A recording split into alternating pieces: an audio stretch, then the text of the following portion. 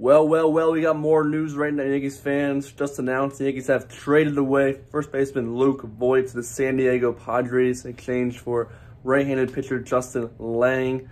Lang is a 20-year-old right-hander, first-round pick in 2020 for the Padres. So obviously he only pitched about 20 innings in rookie ball. He's a rookie ball pitcher, real young. So we'll see how he develops with the Yankees. So they get a late trade Voit for Lang. Look, Luke Voit was not just going to play on his team. Re-signed Rizzo to a 2-year deal.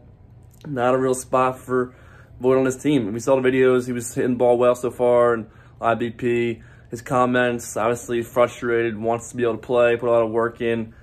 The thing is, I mean, Voit, it's a good story about him. Obviously, has some good moments with the Yankees, but the injuries bug kind of real hurt him. And then we got Rizzo, great, better first baseman, lefty bat for Yankee Stadium.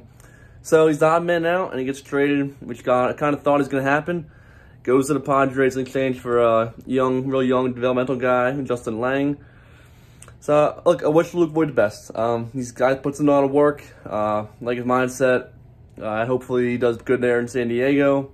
Yankees, obviously, it's a move they decided to make because he wasn't going to really, they didn't help him on the roster and do much on the roster, as they got Rizzo, really LeMahieu, all those guys. Stanton will DH probably good amount, by playing outfield a little bit too. So Luke Voit gone. Thanks for memories of the Yanks, your time. Good luck in San Diego. And let me know your guys' thoughts down in the comments below. Luke Voit traded to the San Diego Padres. Like, comment, subscribe, and let's go Yankees.